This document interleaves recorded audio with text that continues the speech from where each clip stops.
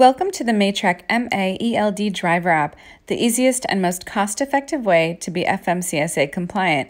In this tutorial, we will go over how to perform a DOT inspection.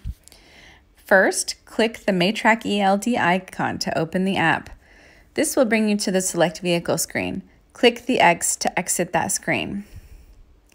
Click the top 3 lines on the left top-hand corner. Select DOT inspection. If you are approached by a DOT inspector, you will hand him the phone and they will click Start Inspection. If you would like to email them the logs, you can click Email Logs and type in their email and click Send. If you would like to send the logs for a 24-hour period and the previous days for one HOS cycle, click Send Logs.